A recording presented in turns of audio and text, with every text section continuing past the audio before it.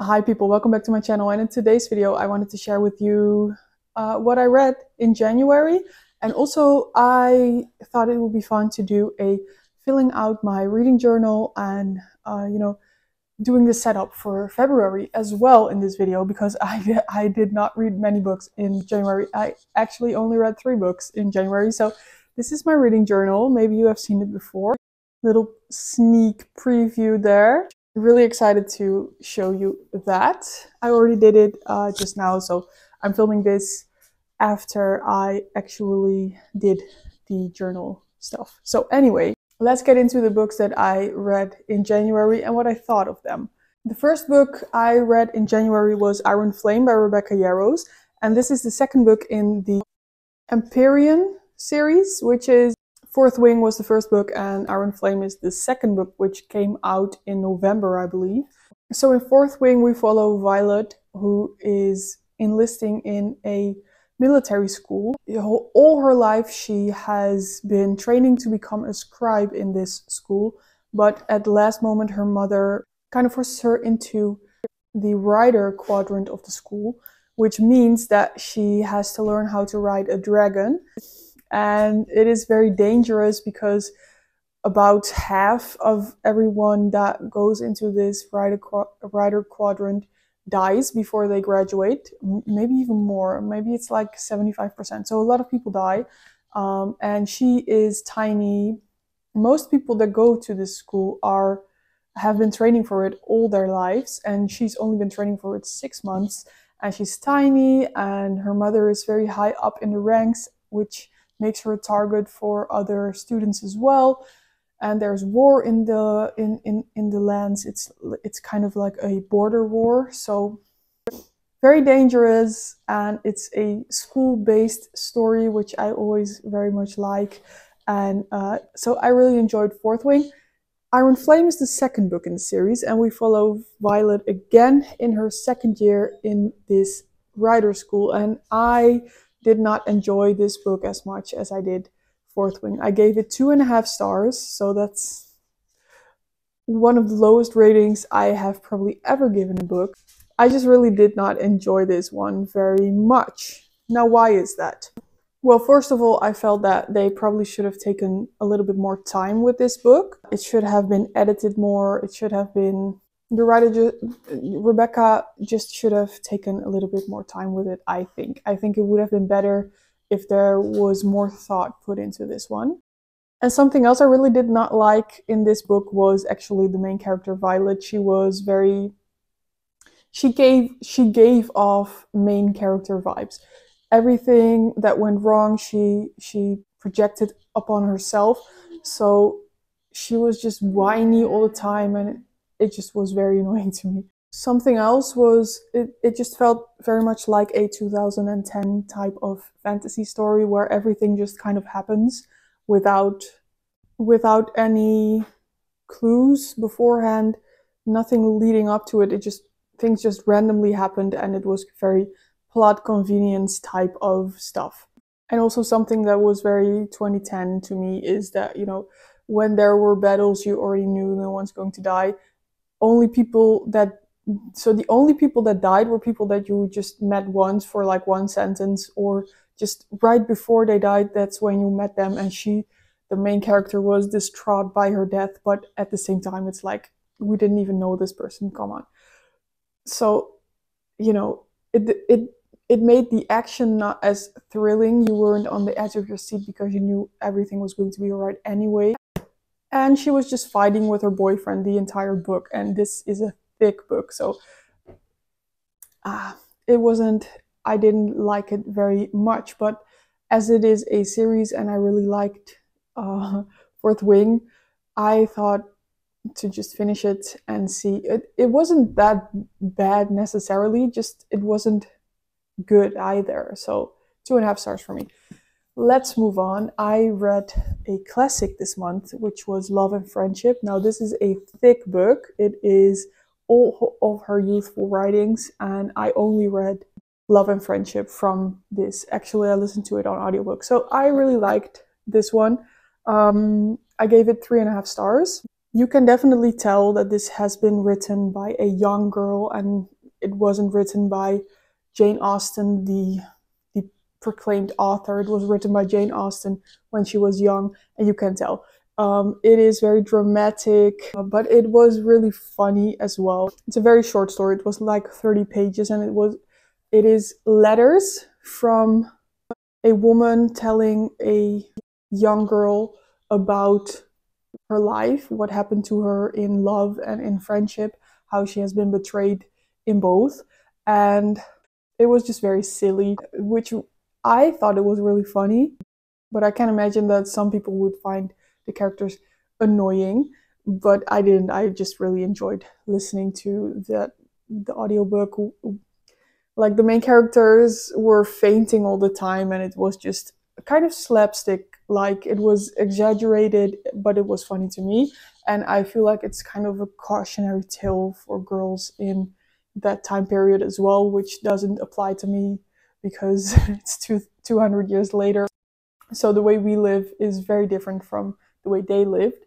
But I enjoyed it. I would recommend it. It's only 30 pages, so you can just read it quickly in an afternoon if you are so inclined. The audiobook was only 1 hour long. The last book that I read this month was Love Theoretically by Ellie Hazelwood, and I really loved this one. I gave this 4.5 stars.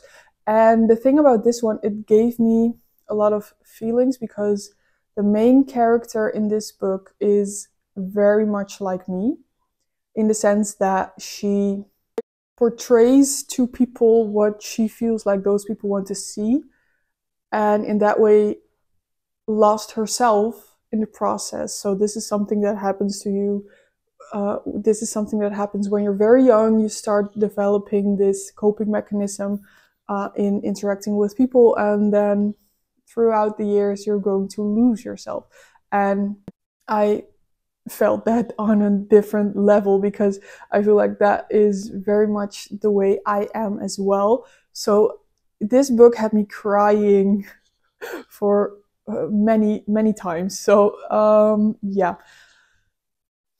But that's also a sign for me that I really enjoy a book. If I cry from a book, that means that I am invested, right? So that this made me feel that way. And this also has me laughing, so it's definitely really good. Why is it not a 5-star? I don't know. Maybe it should be, but I feel like, so the thing about 5-star books for me is it gives me all the feelings and it transcends reading. I feel a lot of feelings while reading. And secondly, I would also, once I finish it, want to go back immediately and read it again. And that was not the case for this one, but very close. It's very close to a 5-star for me. Maybe it's even a 4.75 instead of a 4.5. But anyway, this is about a scientist in STEM, and she has graduated like a year ago, and she is doing teaching jobs. And because of that, she doesn't have time for her research that she wants to do. And she meets a professor at MIT, and they get romantically involved with each other.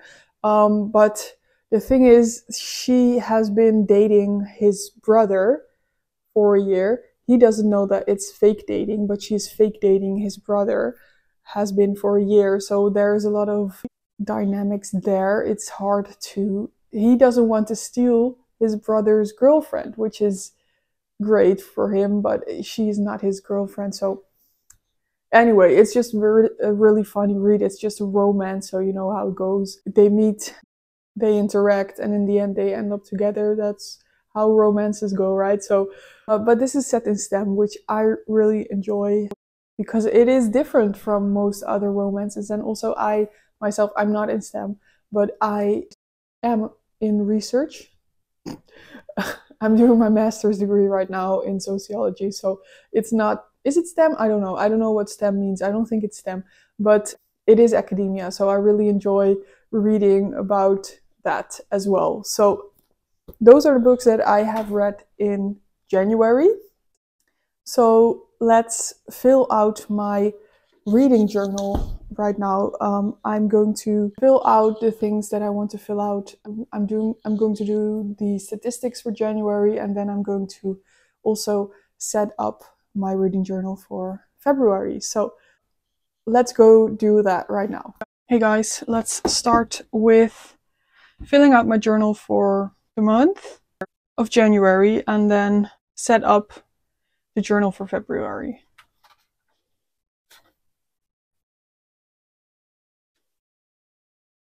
So I didn't read that many books. I read Iron Flame, Love Theoretically, and Love and Friendship. I still have to color those in, so let's do that right now.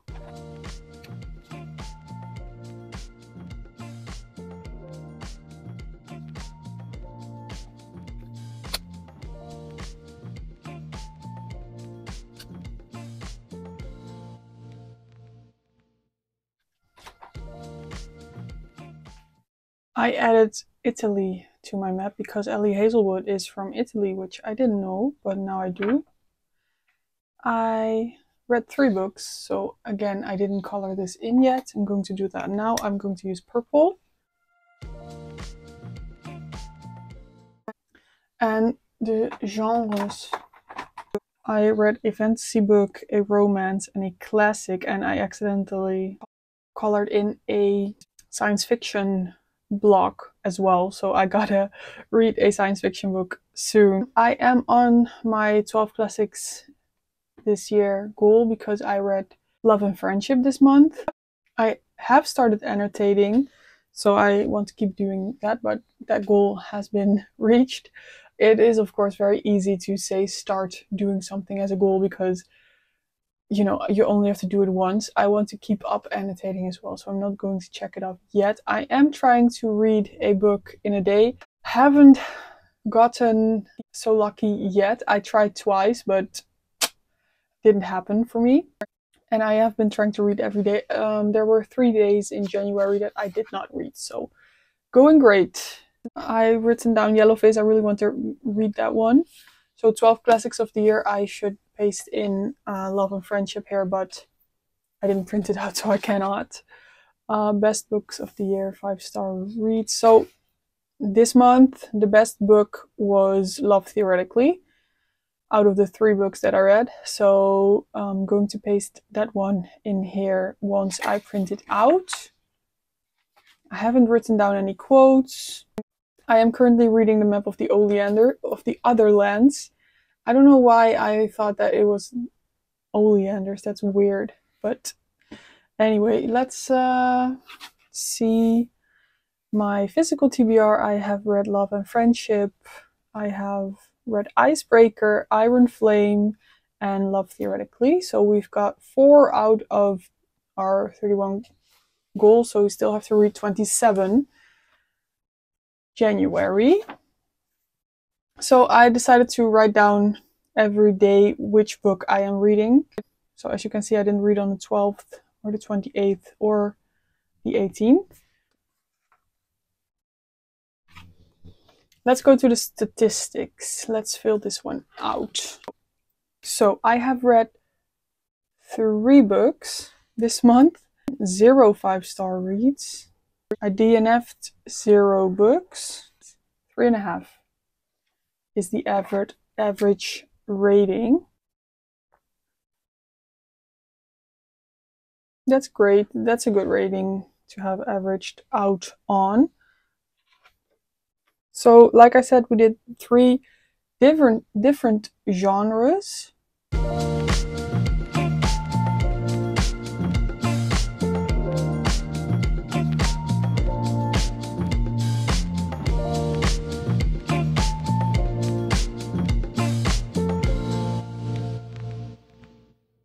Okay, so best of the month was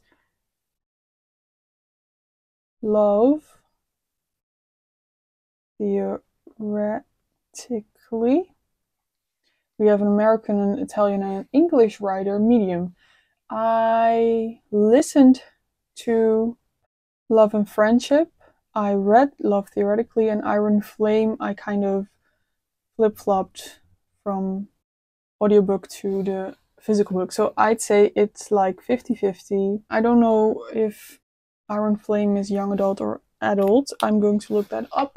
So I just really quickly did the calculations on my phone, and all of these numbers add up to 1,590 pages read. So if you say that an average book is about 300 pages, it would have been like reading 5 books, but of course I only read 3 and 3 halves of a book. So anyway, let's move on to setting up the journal for February. So I'm just having a look at what I did for January.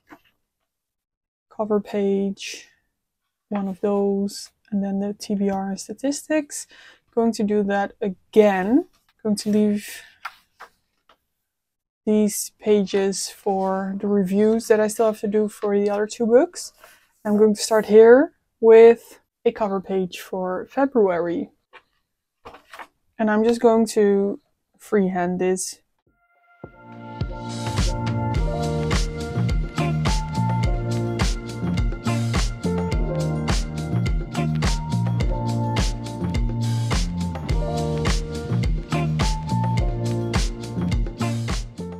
Okay, let's see what we have to adorn this page.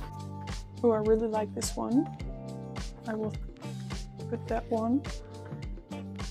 This is also very nice.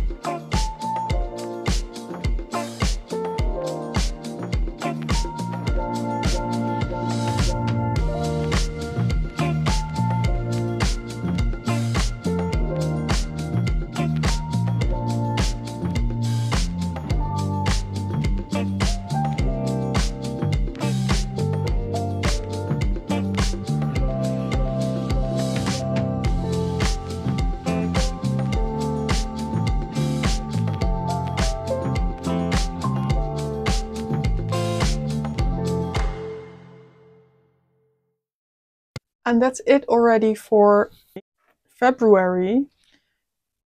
So a quick look back. Here we go. Apparently I skipped 2 pages. I don't know how that happened, but it happened.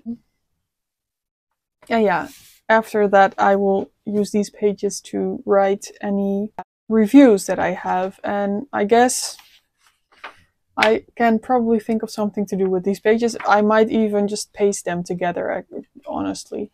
Yeah, let's just do that right away.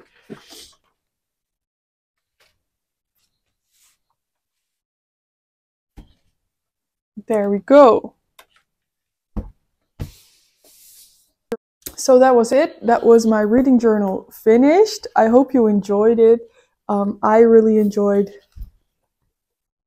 making this. I really like this page as well. It's kind of light academia, spring vibes. I really enjoy it. So anyway, that was it for me for today. Thank you so much for watching. Please comment down below what you thought of any of these books if you have read them, or if you are planning on reading any of these after seeing this. Like this video if you liked it. Please subscribe if you want to see more from me, and that's it for me for today. Bye!